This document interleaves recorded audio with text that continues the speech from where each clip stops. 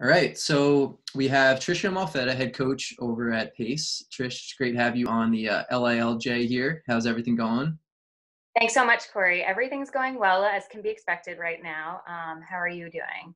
We're good, good. Everyone in the community's healthy, which is kind of all you can ask for at this point, and things are starting to, I guess, look a little bit better down on Long Island. I know you guys are in kind of a hot spot as well. Or do things seem to be settling down a little bit in the hospital system and all that?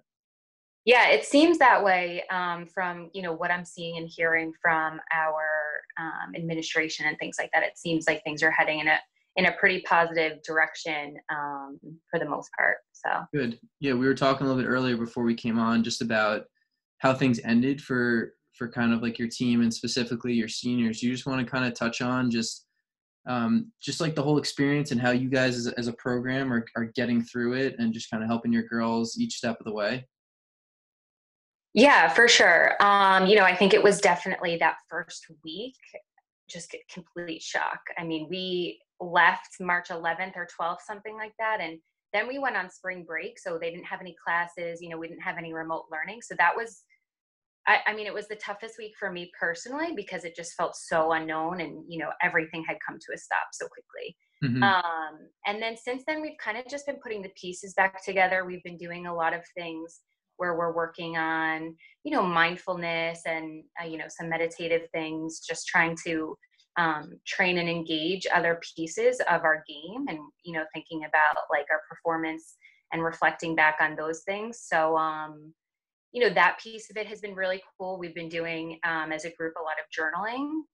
So each of them has a little Google Doc that they kind of have ownership of and what they're writing in. So yeah, and communicating virtually is just a whole new level of different. So we're, using FaceTime and Zooms and things like that. But now that we're kind of in the swing of things, I think week 5 we're on at this point. It's Hmm. been good. I've been getting them to engage a little more with one another and things like that. So we've, still been keeping in touch with the people that we need to and, trying to withhold and upstand our, core values as a team too. What are some of the core values that your team and your program you live by?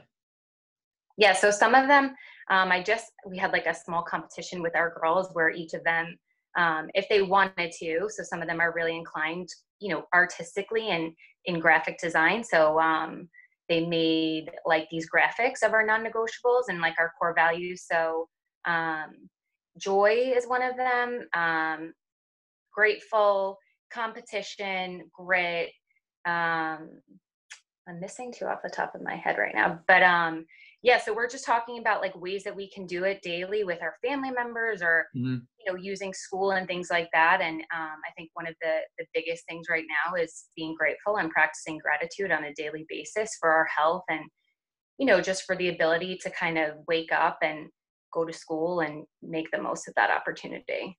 Yeah, you mentioned earlier about your girls journaling. I didn't have my notepad I normally work on because I'm like working from home, and I found this like just like book that I Yeah. just been doing, like I put my notes and to-dos on, and I kind of like it because it's keeping like the start of the book is when this mess kind of Yeah. started, so I have it all kind of documented. But for you, like why are you kind of having your girls journal, and like why do you feel as though that's something that just is in line with how you think it might be productive and positive to get through this time? Any way that they can take ownership of their feelings and feel like they have some sort of control, I think is a really important thing right now because so much is out of their control and out of everyone's control across the world. And so I think journaling, and I think specifically like journaling about lacrosse related things and what they're doing at home with their families is something that they can really see trends and behaviors and patterns in over a time period. And, I think some of them are really recognizing the benefits of that and, how much they're releasing emotionally through writing. So they're not just like holding it in. And, it's also really beneficial for me because then I can look at their journals and go back and be like, okay, let's talk about this, what's going on here. So it kind of gives me a little more insight to how they're feeling and thinking and things like that during this time period. Yeah, I really like that. That's such a great idea. And you mentioned like just so many things are out of your control, and it's so true. But it is something that you can really control and expand upon. I think sometimes too, and I've just kind of heard this from other coaches and through my personal experience, like those initial Zoom meetings you have. There's like it's like what do you say, right? You're like this sucks. Like I'm Yeah. bored. You know, I get that a lot. It's like I'm bored. I got a lot of work. Like I don't know, whatever. And then like you kind of just go pen to paper, and it's just you and your book, and all of a sudden like your thoughts just start pouring out and expanding, and it's a lot easier to kind of put your stamp on what's going on right now and look back on. So I think that's such a great idea, which is really cool. Let's maybe go a little bit back in time with your personal Yeah. coaching journey. I'm just kind of curious what led you to Pace. It was a great opportunity, I think, to be in the NE10 and to be competing against some of the best teams in the country was what was super appealing. It's a brand new program. It had only, we only graduated our first group of seniors in 2018. So it was new. And I had gotten there. I'm the second coach to be there. And there was something that was just really special about the group of people and, the administrators, everyone that was around the program. And what they were trying to build, they were pretty bought into. So, I'm just lucky to have an opportunity to lead a group of players who were, willing to buy in and determined to kind of take the next jump in the program too. So it's been fun. I love it. I'm really lucky. How would you kind of describe the personality of your team, and like what are you kind of looking for in a recruit? Yeah, I think the personality of our team, we're definitely a competitive bunch. That's something I really look for. I look for kids that, want to work hard, all of those things. Kids that have and don't mind doing the intangibles. So picking up a ground ball and things like that are important pieces, fundamentally to our program. And other than that, we try and have joy every single day and find joy in what we do. And, whether it's laughing in the middle of practice or in the middle of a drill, we try and, just really put our why first. And, for me, that's just figuring out a way to be authentic with them and get the most out of them. And what we found over the course of, the 3 years that I've been there so far is that they play better when they're loose. And so when we are able to plan practices that get them playing loose and having fun and, not so regimented, that's when they're going to perform their best. It doesn't happen every day, but for the most part, when we can do that and have a good practice in that sense, yeah. That's cool. Yeah, it's always fun to be able to be in the groove while like you're enjoying the moment, and Yeah.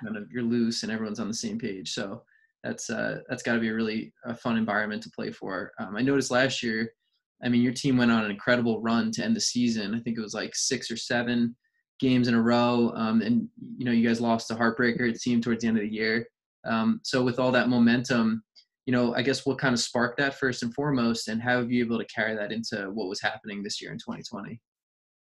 Yeah. So, like I said, 2018 was our first year graduating senior class. So we were fairly young in 2019. And, one of our best players had a career ending injury. So we were kind of trying to re-identify ourselves through life without her in a lot of ways. And it took us a long time to do so in the spring. And once we kind of hit our groove and found some momentum, there was always that belief. We always knew we could do that. It was just kind of, when are we going to get there? When are we going to get there? And, April was fun because we were rolling, and, they were really playing at a level that, they were taking ownership, and we had found our identity. And so a lot of things were kind of coming together at the right time.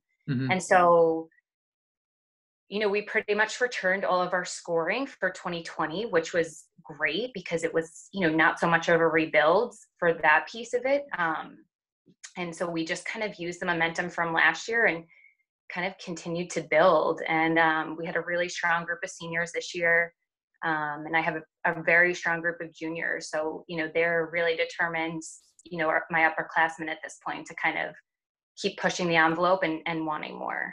So you're playing in one of the probably the most competitive conference in D2. Like, can you just explain the makeup of the NE10 for someone who maybe doesn't know some of the teams that you compete against, week in, week out? Yeah, I mean, we start competing in conference the second week in March or sometimes the third week in March. So it's early. It's early to start playing those conference games. And, the conference is made up of two of the best teams, two of the top two teams in Division II, Lemoyne and Adelphi. Adelphi's won a bunch of national championships. They won in 2019 and Lemoyne won in 2018.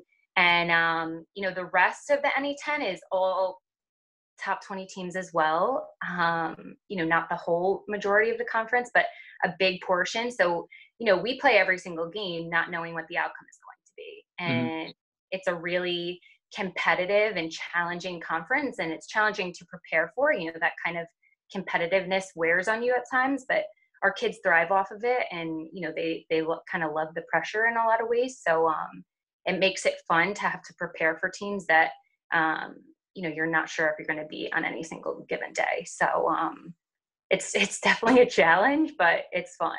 And what are some things that you're trying to do with the program to, just keep climbing in such a competitive environment and kind of like match those competitors of the Lemoynes and the Adelphis and, get to where they are, which is winning national championships and winning conference championships?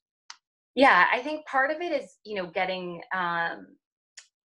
the belief and the buy-in and the confidence to do so and think that, we can do it. And it's taken a little while for us to kind of get to that point. I feel like this year we were so confident going in, and yeah, we've really kind of started also recruiting a little bit differently in that sense of recruiting kids who, maybe had some experience playing at a really high level in high school, which has made a big difference because kids that have played in big moments, understand what that looks like when they get to it in college.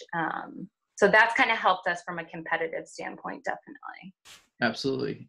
So one way I always like to leave the conversation is just kind of like maybe just a general piece of advice. So a lot of girls who are kind of going through the process right now, it's a difficult time just because of all the uncertainty and, especially, if like, let's say a junior or sophomore season, which are big years, they kind of get canceled because right now there's no high school sports at the moment. What's maybe something that you can offer up to those girls who are just trying to do everything that they can to get better and get exposure and, hopefully get recruited to a great program like yours one day? Yeah, I think, it's hard, and it's hard for everyone right now. And I think that the biggest thing is not to get frustrated with the little things. I think it's going to be a challenging time period for an unknown amount of time, right? And it's just a matter of keeping the big picture in mind and, really believing that there will be the right spot for you at the end of the day. Awesome. Well, that's great advice. And Coach Molfetta, we really appreciate your time. Thanks so much, Corey. I appreciate it.